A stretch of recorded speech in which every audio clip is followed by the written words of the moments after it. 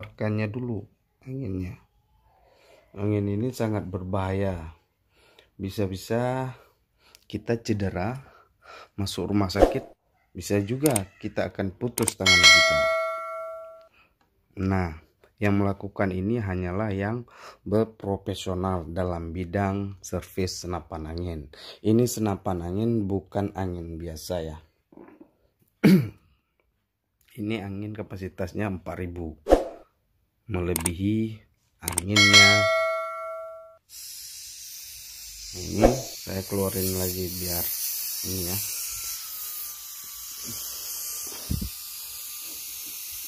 Ini saya keluarin. Ini saya menggunakan abu rokok ya. Abu rokok ya.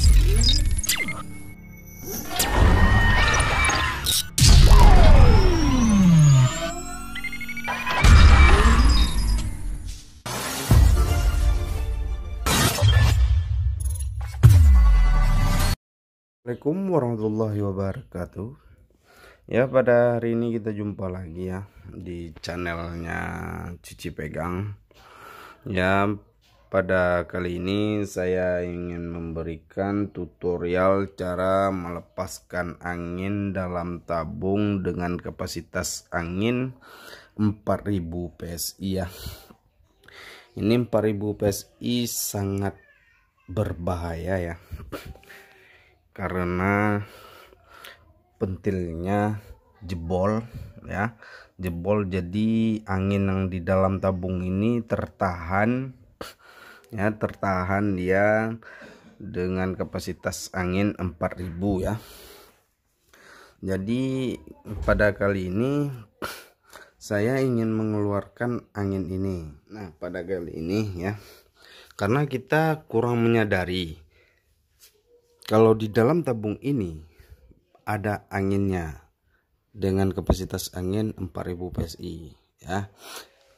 Kita memikirkan bahwa di dalam tabung ini tidak ada angin ya.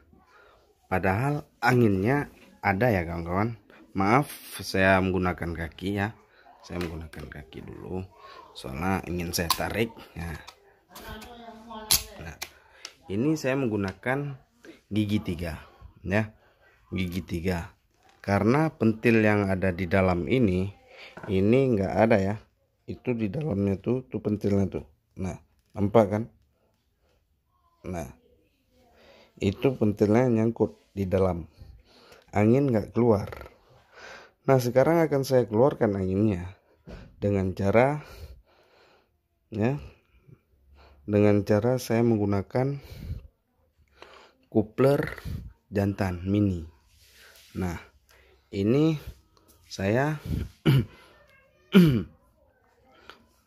nah lihat bunyinya ya. Nah, pentilnya nggak ada. Nah kan nggak ada. Nah, saya harus mengeluarkannya menggunakan coupler jantan ya.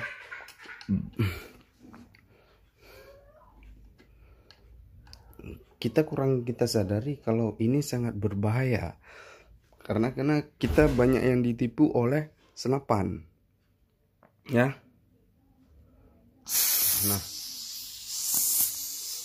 Nah, anginnya keluar dengan sendirinya ya.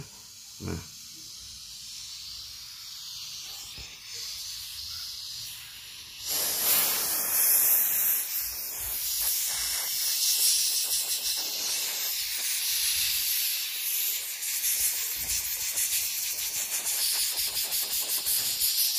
ini saya mengeluarkan anginnya ya, angin yang ada di dalam tabung ya, angin yang ada di dalam tabung.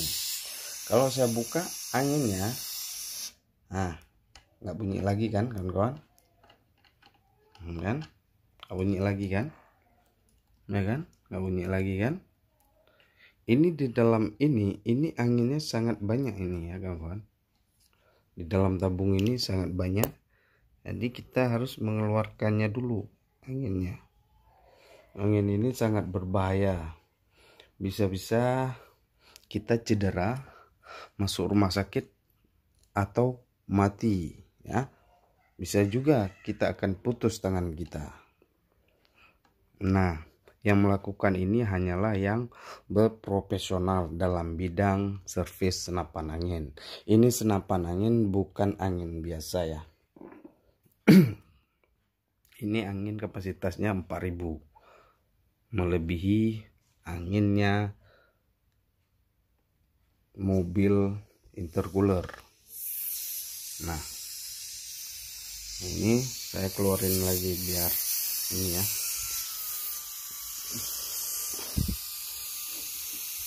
Ini saya keluarin. Ini saya menggunakan abu rokok ya.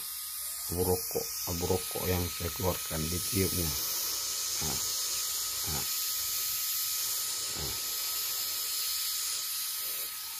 Ini yang di kuku saya abu rokok. Terbang kan? Kita harus mengeluarkannya dengan secara pelan-pelan, berlahan-lahan, karena untuk memastikan bahwasannya betul-betul sudah kosong ya.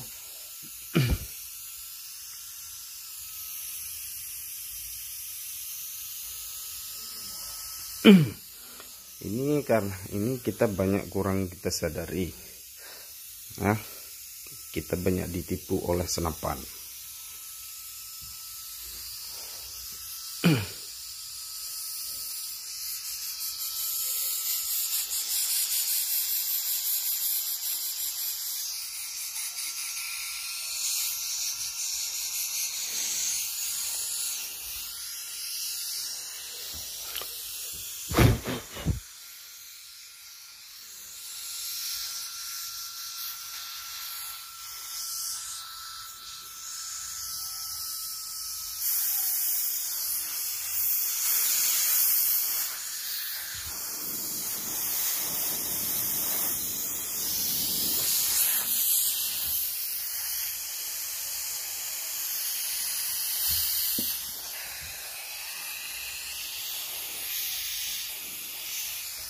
Ini saya menggunakan kupler jantan yang tidak bagus lagi ya, sudah bengkok ya.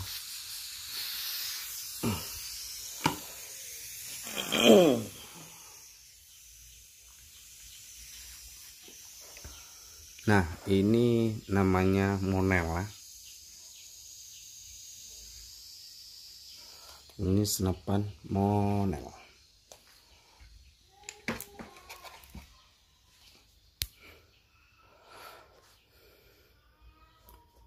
Sekian dan terima kasih. Assalamualaikum.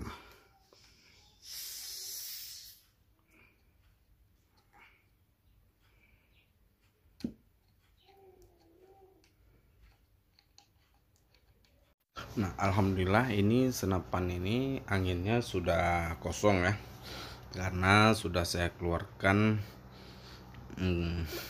semuanya. Kapasitas angin 4000 nya sekarang sudah kosong ya. Itu saya mengeluarkannya menggunakan kupler jantan ya, dengan cara menimbal besi sedikit supaya anginnya bisa ngembos melalui kupler jantannya. Nah, inilah senapannya. Alhamdulillah untuk saat ini sudah aman dan sudah bisa kita buka tabungnya. Sekian dan terima kasih.